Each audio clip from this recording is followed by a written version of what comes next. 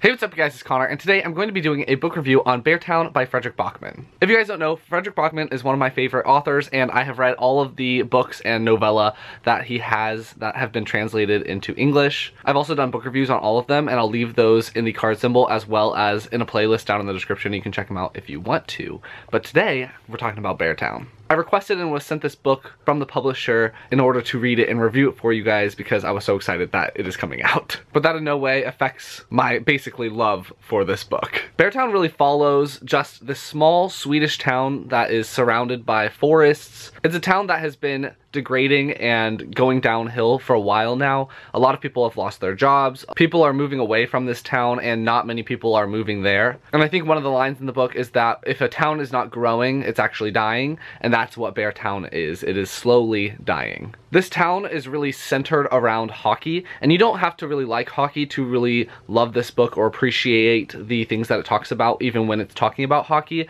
You can easily substitute any other type of physical activity or hobby that a small town will collect around, so possibly football in America or soccer in pretty much every other country. You know what? I'm just gonna read the back of this book because that is going to give you a better description than what I'm trying to do right now. It's been a long time since the residents of Beartown have felt like winners. That could change this year if the teenage boys who make up the junior ice hockey team can win the national championship. They have the heads, the hands, and the hearts to do it, but it's what happens off the ice that will change this town forever.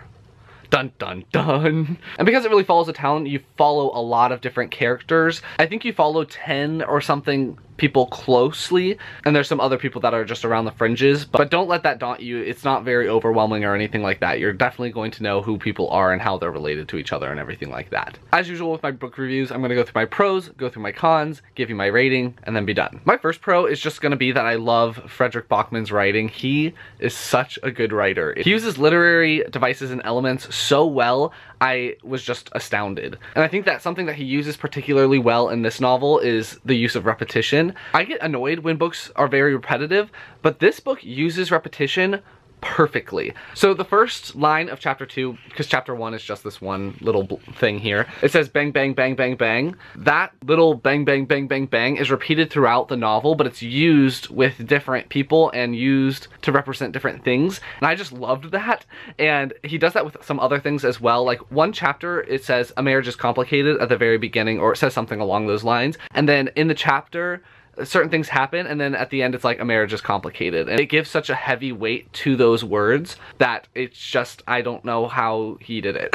He also uses things like again and again and again every time that it pops up, even though it's the same sentence, but where it shows up in the story means different things. And I just loved how the different repetitions and the things that he brought back into the story and the same sentences that he said over and over again always meant something a little bit different, and it meant something different for each character that they showed up alongside. So just wow. There are so many examples of the repetition in this book that I absolutely loved and found to just be fantastic that I wrote down a bunch of them, but I just decided that I am not going to spoil you. So yeah, just look forward to that for yourself. Another pro for this book is the hockey element. I don't love hockey. I don't really know how to play hockey. I don't know all the rules, but the way that hockey plays a role in this story is so relatable to pretty much every small town around. I'm from a small town, and my town really comes around football, which is a lot of towns in America. And the weight that's put on to the players of football in high school or to the players of hockey in this book is insanely high, but it's so realistic that these parents and this community has put so much weight on the shoulders of 17-year-olds. And I liked how real that was, and how I know that that happens in real life. They think that if this hockey team does really well, then it'll bring all of these other people towards their town and help their town start to grow again. That's a crazy amount of pressure to put on a 17-year-old. Another thing I loved was the characters. They're so real, and although you don't like all the characters, because how could you, just with what's going on in here, but I just thought that all the characters were so well done, so real, so fleshed out. I really liked how he did his characters too. At the very beginning, you're given a surface layer of each character, and I think at first you really dislike every single character, I think except for Amat. He's like the only one that you don't dislike, him and his mom, Fatima. But everyone else, you're like, dang, they are so annoying. Why would I even care about this person? And then as the story goes along, it just digs a slight bit deeper, and then a little bit deeper, and then a little bit deeper, and you find yourself understanding understanding each character, and although you still don't love all of them, you definitely understand where they're coming from. And I don't know at what point I became so invested in every single character, and I think that that was so well done because I just didn't even realize it was happening until after it was done and I was really invested. The characterization was incredibly well done. No one was just completely morally correct. They all have rough times and they all fall down, and it's the ones that really work hard to be good people that end up being like better people, I guess, than the other ones. But no one in this book is perfect, and I loved that. There's a huge theme of competition in this book. Competition with others, but also competition with yourself. And I think that the competition with yourself was the one that was much more important in this book. And I think that that's a thing just about life, is that you have to realize that being competitive with yourself is a lose-lose situation, because if you're trying to weigh two different parts of your life, then one of them is going to lose and one of them is going to win, but it's still you, so you lose. For instance, one of the characters is having to deal with the fact that she wants to be a career woman, and how the town really thinks that being a career woman is basically a bad thing, because she also has to balance being a mom, and she is competing with herself being a mom and being a career woman, and how does that work, and who wins in the end if you're trying to be the best mom but you're also trying to be the best career woman. There's got to be a balance, but she's trying to compete and it just doesn't work. And I really liked that throughout this novel there are tons of characters that are having to go through the same thing of, well, there's this one side of me and then there's another side of me, which one is the one that will come out on top, kind of thing, as well as external. So the hockey team having to beat the other hockey team, it's just all very competitive. As well as being competitive, there's also a lot of parallels that are made. Like, certain characters will be put alongside another character and you can see how their paths diverged and what could possibly happen to a person if this happened versus that happening. And I don't want to go into too much detail because I don't want to spoil anything again,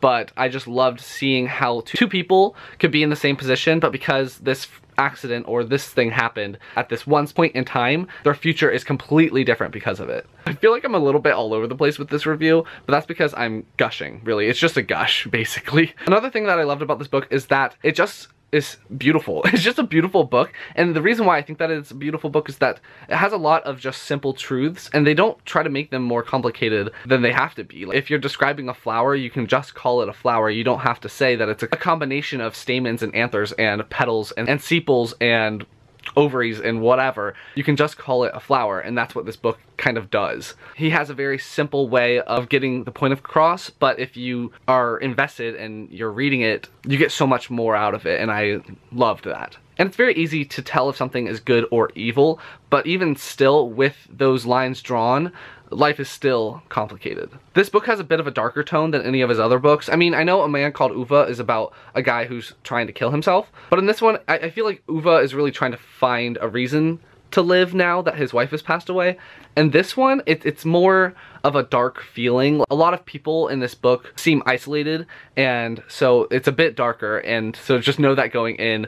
I really enjoyed it. I really liked the change in tone, and I really liked how it was done. It fit this northern town that doesn't have a whole lot of sunlight throughout all of the year. It fit the story and it fit the characters. Just know going in that this book is also going to have some triggers as well. One of which is there's a lot of teasing and bullying, so if that's going to affect you in a negative way, it doesn't depict those things as good, but there are some instances where there are teasing and bullying and what's called locker room talk, where there are crass jokes about homosexuality or women or other groups of people. Those are in there, and they're not depicted as being right, but it's realistic because that does happen in locker rooms, and I liked how it was handled in this. But if that's going to trigger you, then just know that it's going in there. Some of the kids in this are really picked on at school, and a lot of the parents are okay with it. There's definitely some commentary on that being a bad thing, and locker room talk is stupid, and making rude and disgusting comments about women is dumb and shouldn't be done, but they are in here. The main thing that affects this town can also be triggering, but I don't want to spoil it, because I think at the beginning of the book, for the first half or so, you're like, oh shoot, what's gonna happen? You're trying to figure out who's gonna do the bad thing, what is going to actually happen. You know, you're trying to figure it out, and the tension in the beginning of the book is just building and building and building to that point. So I don't want to give away that point to people that are not triggered by things, but after I'm done talking about the book, I will tell you what the event is that really affects this town, so that you can know going in what it is, or if it's going to trigger you or not, so you can avoid the book if it is going to. So stay tuned to the end if you have triggers. Another thing I like about Fredrik Backman's books is that he always does 2 different timelines usually in his books. For instance, in My Grandmother Asked Me to Tell You She's Sorry, there's the timeline of the main character who's an 8-year-old girl as a younger girl, and then the current time period. A Man Called Uva follows Uva in the current time as well as Uva in the past. In this book, he did something a little bit different. There's the current time period, but then there's also the future.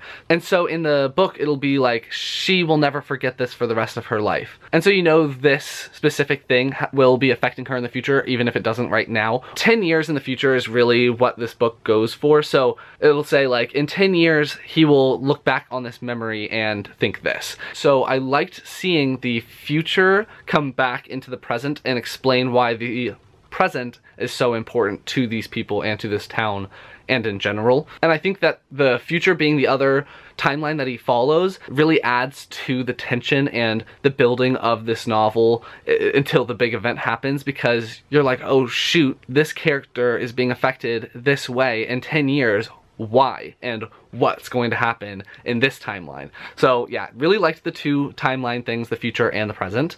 I also like that Fredrik Backman's books are diverse. One of the main characters that you follow is gay, so you follow him as he is trying to come to terms with that and what that means for him and for his future, as well as it follows a boy named Amat who is living with his single mother, and they're refugees from some war that is happening. So there's people of color in this very white environment, and so you see the exploration of them being of color and how that affects their life being in Beartown and everything like that. So yeah, I really like the diversity and the exploration of what it means to be someone different, someone other, in a town where everyone is the same. There are so many more things that I loved about this book, but I honestly just don't have time to talk about it. I feel like I've already talked your ear off enough about all the things that I love about this book. I don't have any cons, so I can't go through any of those because I literally love this book so much. I've already pre-ordered the book. I got it from Barnes & Noble because they have signed editions of it, so I wanted to get a signed edition. I gave it 5 stars, obviously.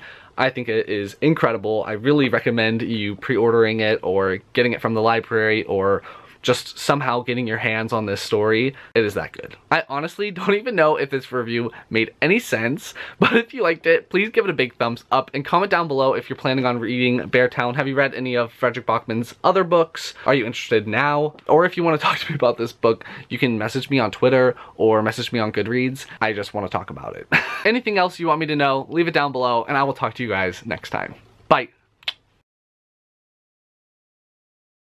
So if you don't want to hear what the big event is that happens in this book, the event that happens off the ice that will change this town forever, click off. The only reason why I'm saying it right now is because some people have triggers and really would like to know what it is that is bad that happens. And so the big event that happens is that one of the characters is raped, and it goes into a decent amount of detail about what happens during that situation. And obviously in this book it's not portrayed as a good thing, but it's portrayed in a realistic way, and how people respond to someone being raped in a small town is very realistic. So all of those things might be triggering to people that are triggered by rape. So I just wanted to put that out there and let people know if that is going to affect their reading experience or not. Again, I definitely recommend this book. Please, please check it out.